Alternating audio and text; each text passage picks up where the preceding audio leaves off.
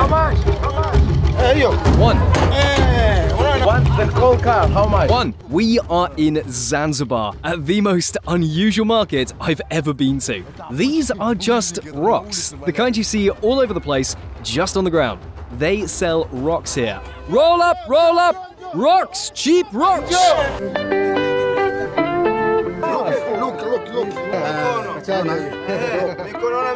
They collected these rocks and brought them here. This is a market for rocks that are used to make a foundation of a house or to build house walls. Дома. Или, например, стенку дома построить. Rocks! Rocks! Best rocks here! And anytime anyone makes a stop here, see, the entire crowd hurries to those people, and all these guys literally attack them to offer their rocks as somehow the best rocks of all. One truckload of rocks will build you a medium-sized wall or a foundation for a house.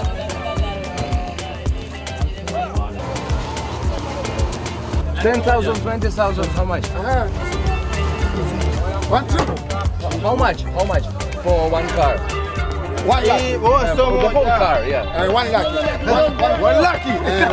A truckload of rocks will cost you $70. So if you want more than one wall, if you want a house with a bathroom and a roof, you need 10 truckloads of rocks. So you can, in fact, build a pretty good house for $700.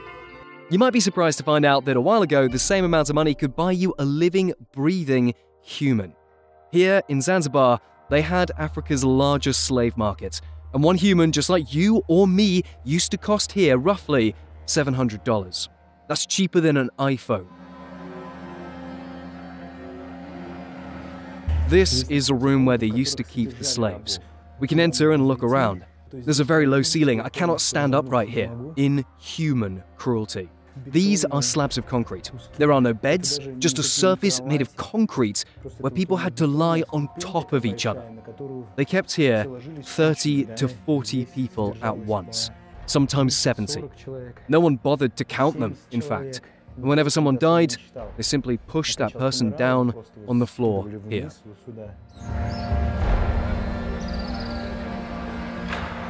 Or just beating for them. And those slaves are crying, it means the price become under.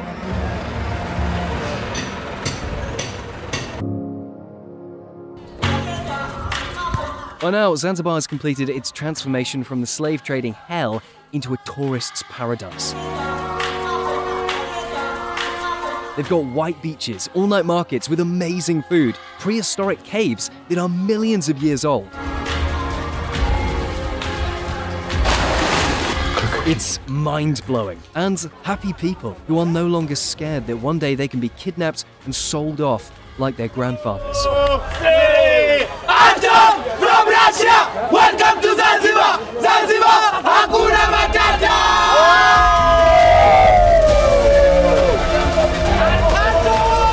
This is Lyadov, and today we are in Africa. This is Tanzania and Zanzibar Island. We know this place today as a paradise. It has earned the nickname of the African Maldives. Just 100 years ago, though, the place was the world's main slave trading hub. From here, thousands, even millions of slaves were shipped to America and Britain. This is Lyadov reporting on how people live in Zanzibar.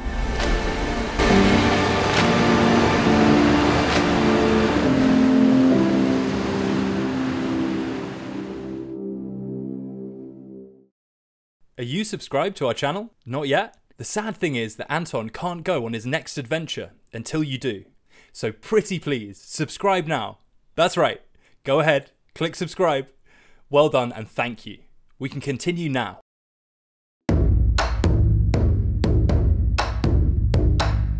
We're on our way to Zanzibar, and here you can see the islands. But the truth is that Zanzibar is not just an island, it's an archipelago. It consists of 75 islands. Zanzibar is an island that is part of Tanzania, a coastal country in East Africa. Look, only 30 miles separate the island from the continent. Although it's part of Tanzania, you get your passport checked and stamped on Zanzibar with a visa stamp because Zanzibar considers itself a state within a state, with its own government and police. The stamp features the symbol of the revolutionary government of Zanzibar that seized power here and declared independence in 1964. In essence, Zanzibar is today an autonomous republic that is part of Tanzania. make sure you have change on you because I didn't have any bills smaller than $100, and that's why I'm carrying my bags myself. An entrance visa to Zanzibar costs $50, but if you want to get it on the spot, prepare to wait for about an hour and a half in a line. It's better to apply for it online beforehand. And book your driver in advance too. Local taxi drivers are all overcharging. A fair price for a ride from the airport to the city is about $30. You can book a hotel room or find a place to stay at a local house. A room by the sea will cost about $40 per night. There are rooms for rent offered by the local restaurants on the beach. Finding a place to stay won't be a problem, but it won't be a 5-star accommodation. It may lack some things, like an air conditioner or even a fridge. If you'd rather stay at a hotel, the best ones are on the northern part of the island. Nungwi and Kendwa resorts have those signature white sand beaches and the azure blue ocean. $70 will pay for a night at a 3-star hotel here. Anything comfier is over $100. If you want something closer to the real life on the island, look for a place in the old part of the city called Stone Town. The beaches here are also amazing. In general, Zanzibar has earned the nickname of the African Maldives. The temperature in winter here is 35 degrees Celsius or 95 degrees Fahrenheit, and the water gets as warm as 27 degrees Celsius. That's 80 degrees Fahrenheit. That's what most people call summer. When I arrived on Zanzibar, I got my suitcase, got out into the city and started walking. There was a local guy who asked me, "Why are you walking so fast?" And I was like, "Wait, indeed, why am I walking so fast?" And he said, "Pole, pole." They all say it here, meaning slow down. And this slow down, chill thing is what creates this entire African vibe around here, this atmosphere. And you feel it very clearly, especially here on a beach in Zanzibar.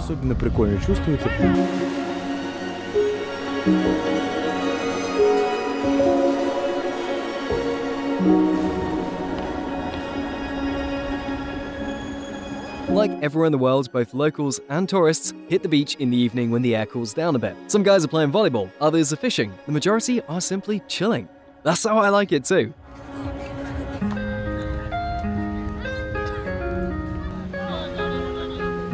It's so much fun chilling on a beach and watching people. There's so much to see here.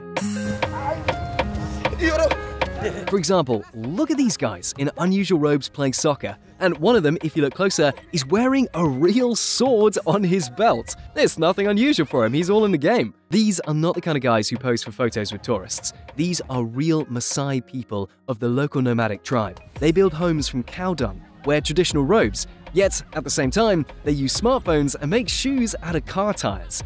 Aren't they gorgeous? A couple of girls walk by, covered from head to toe, carrying some plastic buckets on their heads. That's how people carry things here, by the way. These girls are from a different ethnic group, the Swahili people. They are part of Arabic and part of African ancestry, descendants of people from the Middle East and African tribes. Even little girls, as you can see, are wearing colorful, bright headscarves. That's because the Swahili people are Muslims. And right next to them, white European girls in bikinis are playing beach volleyball, while these local guys are busy with some stuff in plastic bags and are clearly displeased to see us shooting them on camera. After dinner, all of Zanzibar's youth comes to the seafront.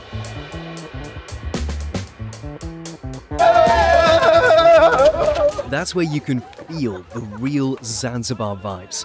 They've got a lot of young people here and very little crime, because locals understand that since tourists are bringing money, it's best to make them happy. It's 6 p.m. and I'm in the center of Zanzibar. This part is called Old Town. And here, at this spot, they run this local kind of challenge for fun. All the local boys come here to take running jumps into the sea in turns. It's almost like the local boys here are having an artistic diving competition.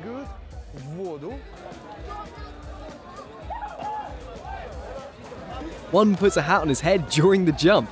The other makes a bow in the air. Others do whatever they can. The point seems to make it as fun and as wild as possible. While some are trying to think of ways to surprise the audience, others are so athletic it comes to them naturally. They are indeed like real athletes. Look at this backflip. Then a double flip in the air. Then ground jumping begins. One guy goes in, followed by another, and so on. Seeing them jump makes my heart sink a little every time because it looks like they're jumping into an abyss.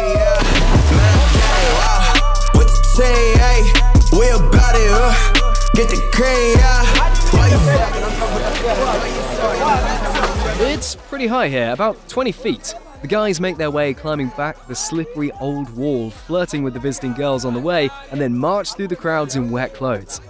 The guys form groups, and they each hold a board in their hands. They write on it something and then take it with them as they jump into the water. Hakuna Matata!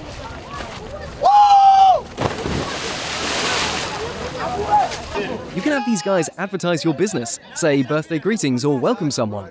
I made a donation of a few dollars and chose a welcome stunt. Hey, Anton from Russia! Welcome to Zanzibar! Zanzibar! Hakuna Matata! And here he goes, and he jumps. Wow! Hakuna Matata is the island's motto. It means no worries, just relax and chill. It is true that today these guys have a lot less problems than their forefathers 100 years ago. Today, tourists come here from all over the world and spend money. It's hard to believe that not so long ago, this island was Africa's own pit of hell. If you got here, it meant that you were never going to see your family and would, at best, die in some faraway country. Zanzibar was Africa's largest slave trade center. This here is an absolutely abominable place. It served an important role in the entire business of slave trading. These are the rooms where slaves were kept.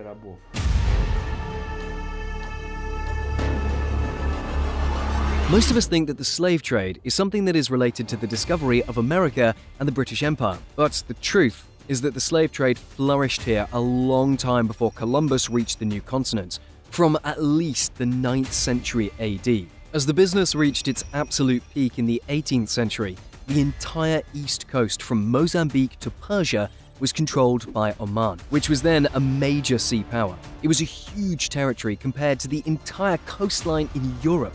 The Omani Empire controlled sea routes, ports, harbours, all trade, and the trade market in Stone Town on Zanzibar. This says here, slave chamber. So it's not a museum reconstruction, it's the original, authentic slave chamber. A place where slaves were kept before being taken to the market. Sort of like a pantry or a fridge, where you keep produce before you put it on the counter. Please excuse this horrific comparison, but the ugly truth is that that's pretty much how it was. Kidnapped people were delivered to Zanzibar from the continent on sailing vessels called dhows. There are still a lot of those around today. The buyers gathered at the market. Lots of slaves died right here. The ceiling is very low, you have to crouch. Do you know why many slaves died?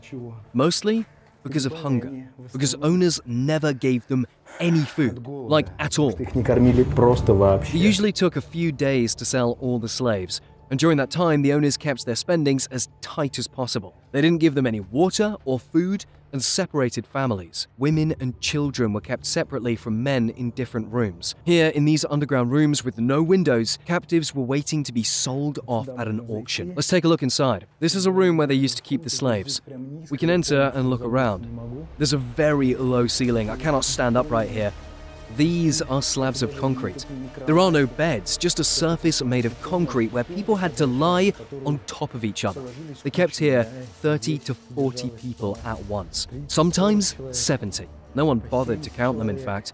Whenever someone died, they simply pushed that person down on the floor here, and the bodies were lying there until they were removed. Or not. No one, in fact, bothered to clean up the dead bodies. Strong men were the most valuable commodity. Oddly enough, back then they believed that castration made men more enduring, so they subjected poor captives to botched surgeries right here on the spot. All dead bodies were discarded into the ocean. You can imagine what these beautiful white sand beaches of five-star hotels looked like back in the day. They've got original slave shackles here. Here they are. The irons they put on slaves back then. Really gives me the creeps to realize it's a real thing from those times. Because, you know, this ring, for example, it had to go around someone's neck. So it had to be opened, to put around a slave's neck, and then closed again. They put smaller rings on people's hands too, and so on. The most valuable slaves had both their hands and feet chained, and their necks too, to prevent them from running. When buyers arrived, slaves were taken to the market for auction. The center of the auction was this pit, where people in chains were put up for show and appraisal. To me, the old slaves, they were just a whipping post. They were just a beating for them.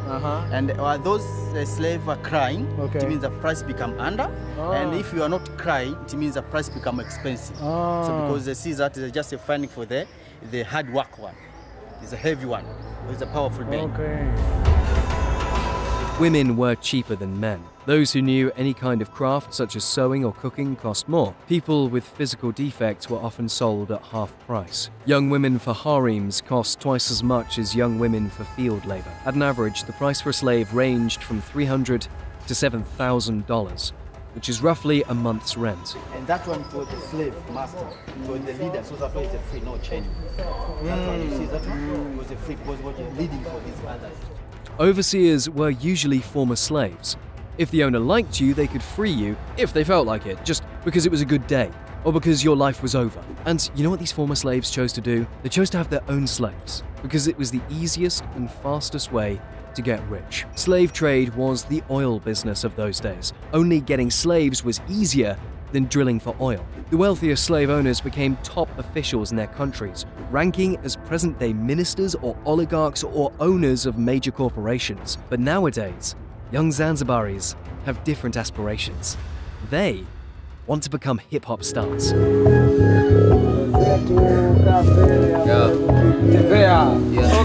Every time sisi tunafolo tu mziki anataka nini basi Now this is Africa for you. You could just be taking a stroll in the park and bump into a bunch of guys under a tree rapping. Kuishi nao kelele nyingi nasili kwao tunakuwa na wakibao uwezi kututoa kwa mfano kuferisha mchongo no sema lolote utakalo mwisho tukutoe shingo tuzibe na wa mdomo. Sijifanye kwa mzuri na uwezi, sipofia mziki utapofia uwendi. Tunajiachia sisi kila weekend ukitupata mfukoni sokwe. Let's get it. Yeah.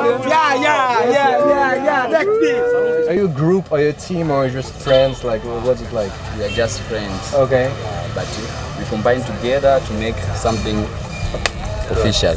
And this guy is my official producer. He's my fellow student. Okay. We met here, and this guy is like my best friend, you know. Alright. Because he did music very well, and I'm an artist.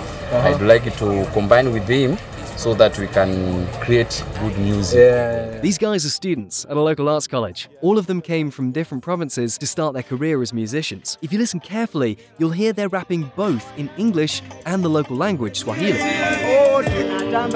Swahili is one of 3 official languages on Zanzibar, the other 2 being Arabic and English.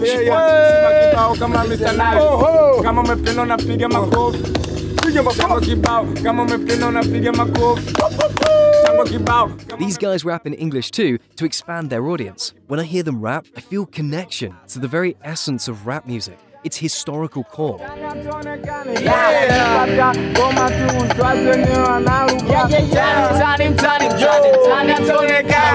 hear elements of local African tribal singing, some trip-hop beats, Arabic melodies, and something groovy. They are ready to take on Spotify.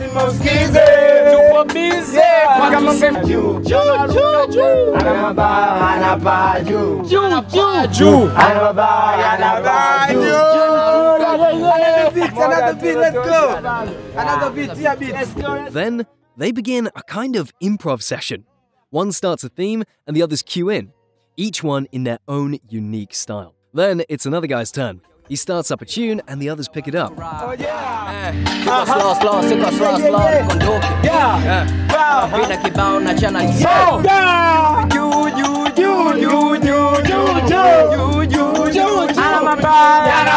What's your dream? What do you wanna, who you want to become in like 10 years? Me, I want to be a biggest artist in Tanzania. Yes. And what is rap for you? So when you rap, the reality of life. Yeah, we're rapping because of our lives, the way people they are surrounded us. We rap according we see the situations. Yeah, even feelings, we rap according to feelings. Yeah. Yes, what do you feel inside of doing this? Yeah. I feel happy when we rap, and I feel like good vibes and hustling in streets, from the streets. These people from the streets. Sijifanye kwa mzuri na uwezi, sipofia mziki utapofia uwendi. Tunajiachia sisi kila weekend, ukitupata mfukoni so kwepesi. Guys, if you like my video and if you like what we're doing, I would really appreciate if you support us on Patreon, on Pioneer or on PayPal, and we try to make even more great films from new dangerous places for you. Thank you. All the links are in the description. Please donate.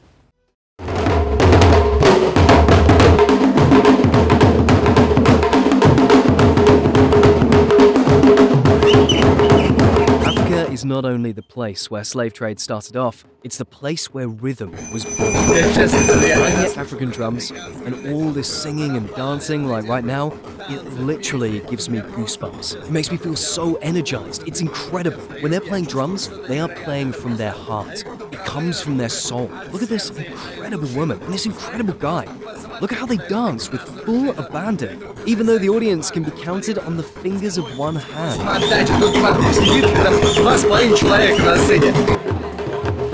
People gather in parks on the weekend here for musical performances. They play drums, sing songs, and dance. It looks incredible. And at times a bit weird. Look, for example, this girl has a leather whistle in her mouth and some sort of a hoe in her hands. But there's a lot more to this dance than simply waving this hoe over her head. The dance is a story they are telling. It could be a story of planting seeds. It could be a story about how they went fishing. It could be a dance or a song or both.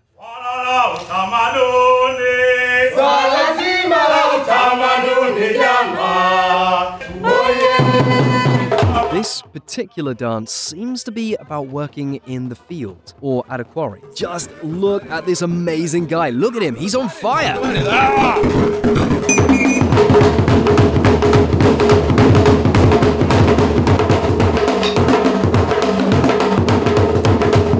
Just look at him! Look at him!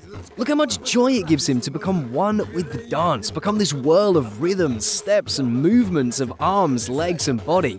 It's something else. There's so much energy in it. And that's what I feel makes Africa stand out against all other continents. People here are more generous sharing their energy than in any other place I've been to. Drum music and dancing have a very special meaning for African tribes. They are not merely a form of entertainment, but an essential part of important rituals. A warning system between the tribes, a means of teaching, and even healing. A drum is humanity's most ancient gadget, so to say. Look at this, Mr. All Smiles. Look at this big, amazing man with a big, happy smile. I'm telling you, every time he smiles, I feel like my mummy gave me a hug. It feels so good and so warm. And now, the dancing starts. Nothing else matters. The audience, it's empty. But that's all of no importance whatsoever. Even if it's a rehearsal, a warm-up, he dances like it's the biggest performance of his life. And this is truly amazing. I must tell you.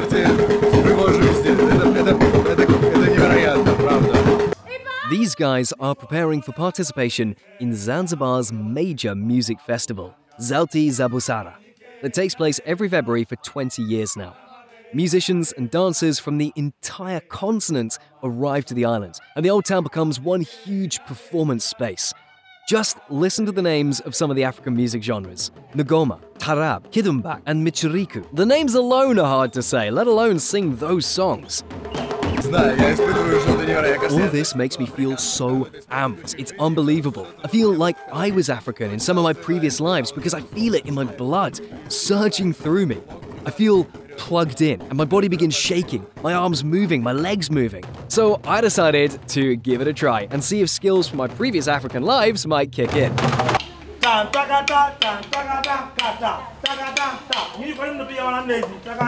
The big guy is like a conductor giving instructions to this drum band. He vocalizes the rhythm and the drummers repeat it.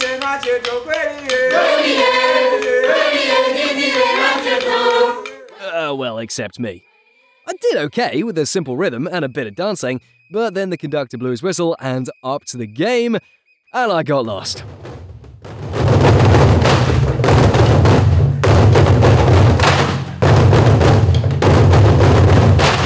I mean, it's just a drum. But it turns out, it's not easy.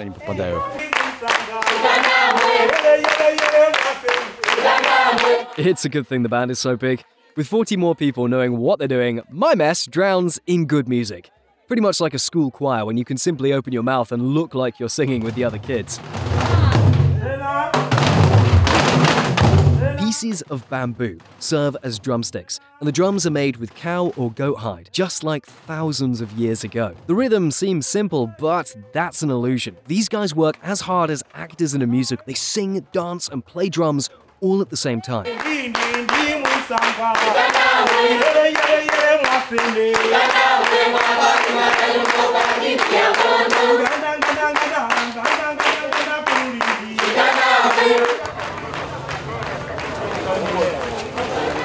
Apart from beaches and caves, the one place you must definitely see here is Stone Town, the old town, with its very specific atmosphere.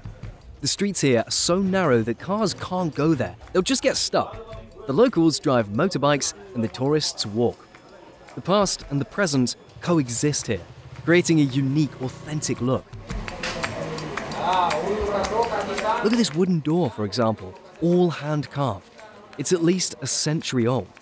And right above, you see a cobweb of power lines and surveillance cameras. Look at this man pulling an old cart, like he's an extra in a historical movie.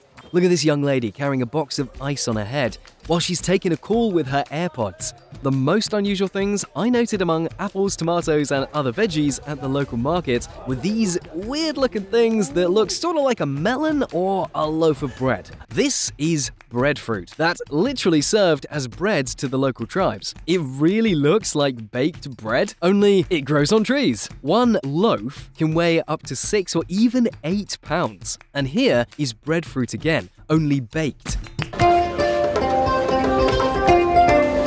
To try local food, I'm waiting for the evening when another market opens, the night food market. They've got tons of kebabs and grilled meat, they've got chicken, rabbit meat, mutton, fresh seafood, squids, lobsters, octopuses, crabs, freshly caught fish that's just been delivered by fishermen. The market is crowded every night. The air is filled with smoke from all the grilling. Everything smells so enticing, all this grilled food. But many young ladies from Europe are here not only to enjoy the grilled lobster, but also to meet local guys. All cooks are beyond reproach. All dressed in white, all very neat and very polite. Absolutely perfect. Each one has his or her own way to attract customers. This one, for instance, is rapping. Mungu kama mlandi kama mtupa Marekani, wazee watamani waliishi kwa amani. Baba nipe mie nikarishe familia kwa mchuzi wa bamia. Is it okay?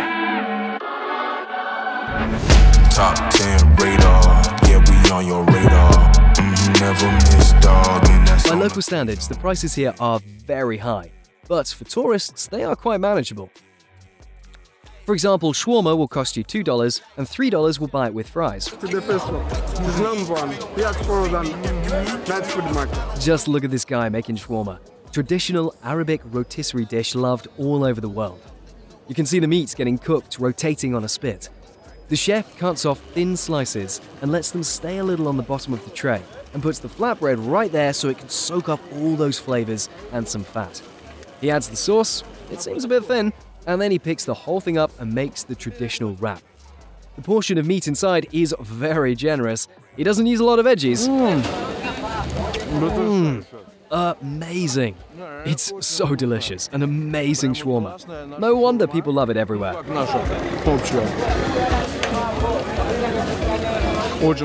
So good. The sauce is so juicy.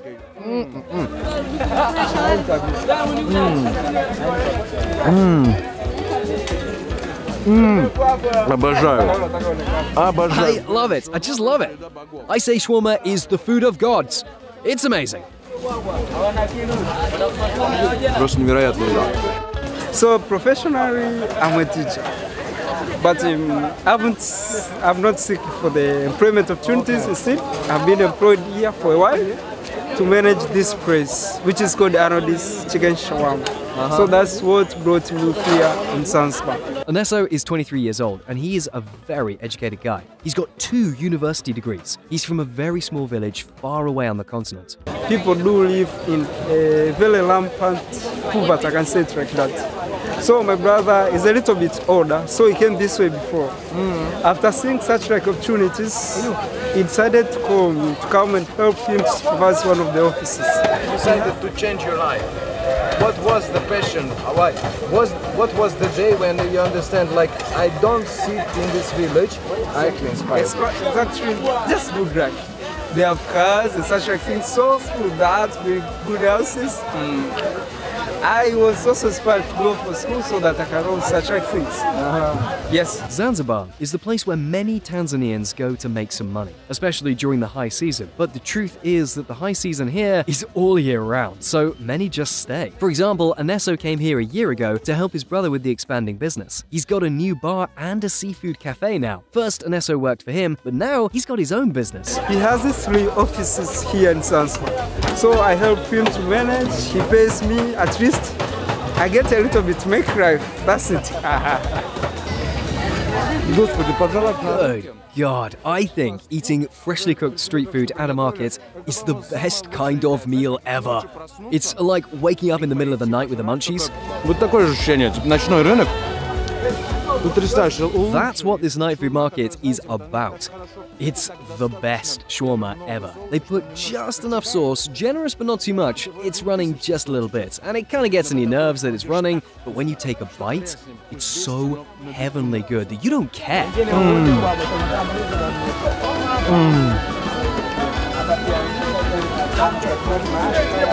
I'm telling you, it's the food of the gods, really. The streets of Stone Town are crowded.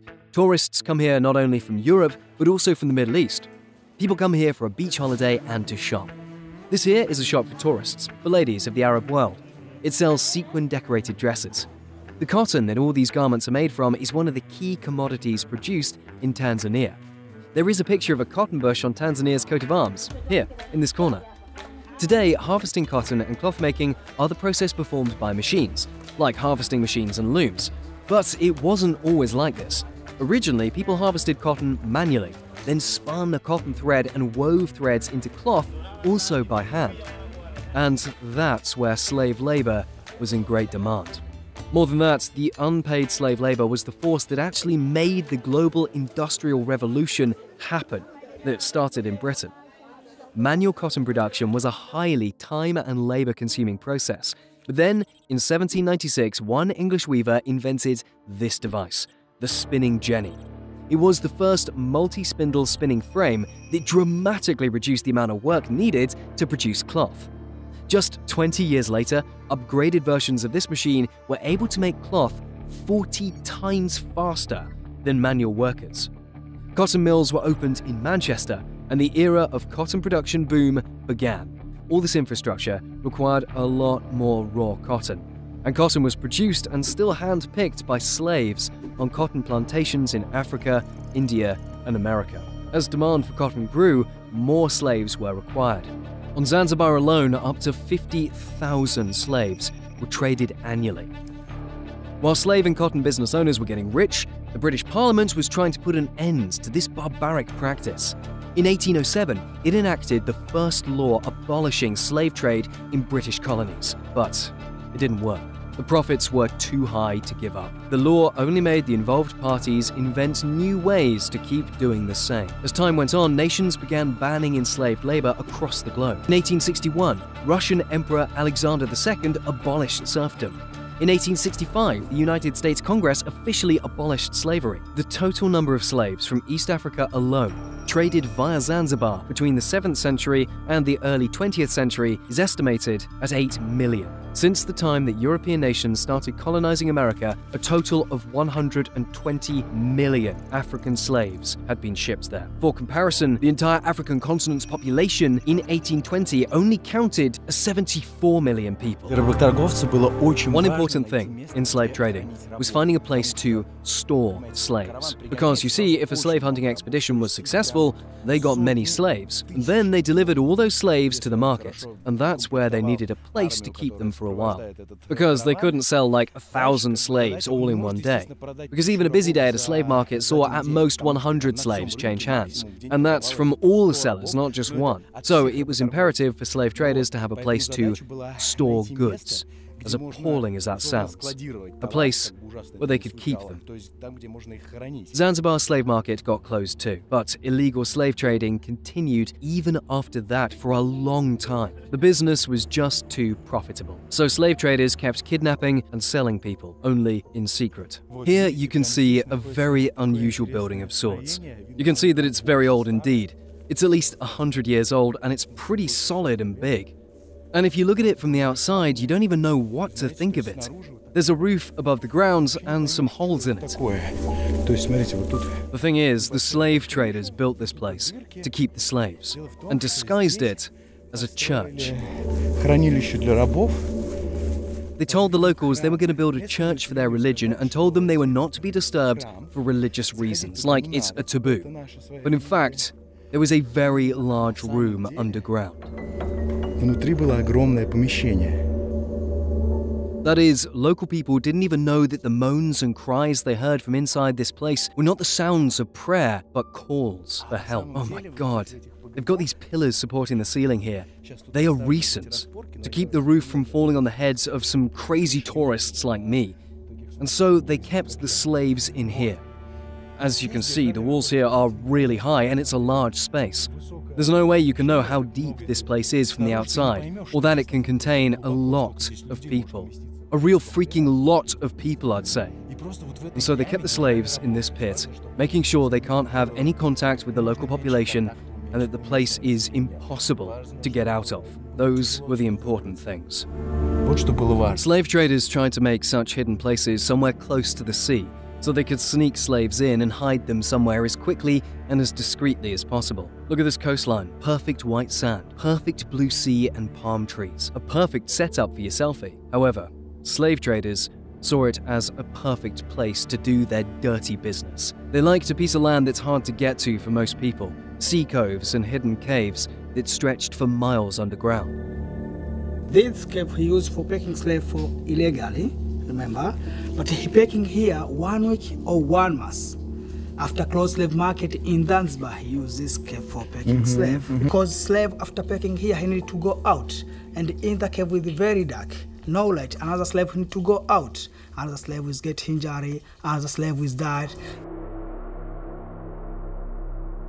Injured slaves were traded at a discount or finished off on the spot.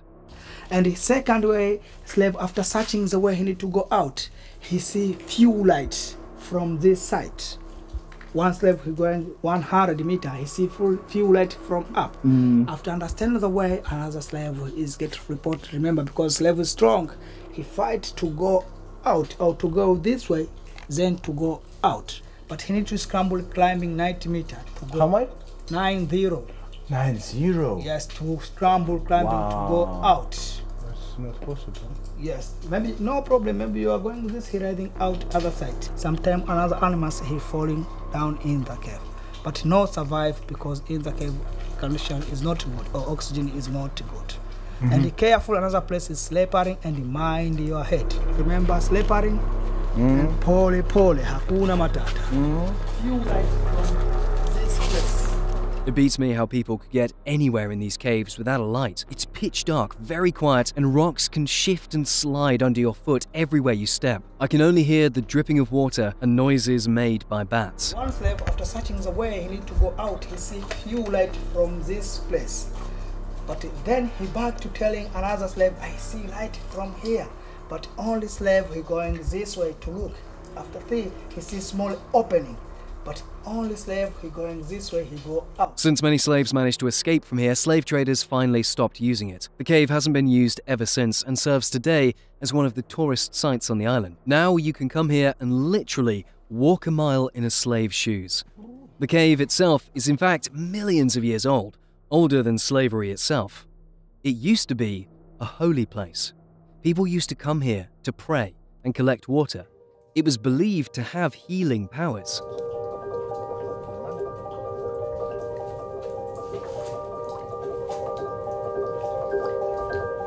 Ну так душно, что очень хочется искупаться. It's so hot that I'm really tempted to take a dip. Хладненько.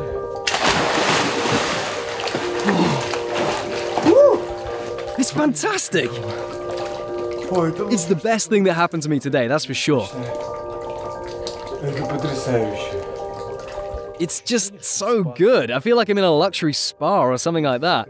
If I just forget for a second that this cave was used to keep slaves, and I'm surrounded by bats and spiders with tentacles, I mean, really, it could really be some special spa offer at a luxury hotel, relaxing in water in a cave. I mean, it would be so worth it. It's an unforgettable experience. Water here is simply perfect. Not too cold, not too warm, and you can stretch and soak. I love taking baths. I spend at least 10% of my life soaking in a bathtub. This is a perfect soak. It's fabulous. It's so good. It's OMG.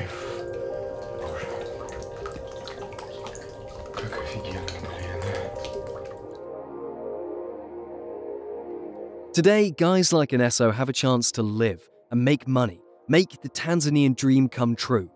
At least here on Zanzibar, no one is working the locals into the ground on cotton plantations like 200 years ago.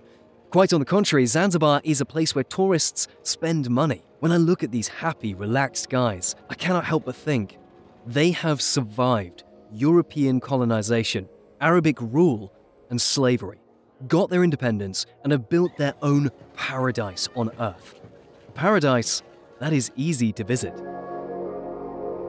Look at it. My feet are in the sand and I'm trying to bury them deeper, and I feel the touch of every grain of this sand massaging me and helping me relax. This is just so incredible. There is this light breeze that is hugging you. It's so sweet and soft, like candy cotton, and it whispers in your ear, "Hey friends, this life isn't so bad. All is great. You can play ball, you can go sit or take a boat and go fishing, if you feel like it. You can play volleyball or chill on a sunbed. You can sit or stretch on it and pick up this cocktail and enjoy it." And that's right at this point of time, where you come to the beach in the evening, when it cools down, and as everything around you cools down, you feel yourself cooling down, and all your tension, all the agitation is gone, and you realize, wow, that's how it can be. And I feel some sort of meditative relaxation, and it's particularly amazing here. И прям вот какое-то медитативное вот, я не знаю, расслабление, оно прям здесь очень чувствуется. I've barely spent 15 minutes at this beach and I already feel all this happening. И все, уже пошел процесс. Очень советую. I highly recommend you try it.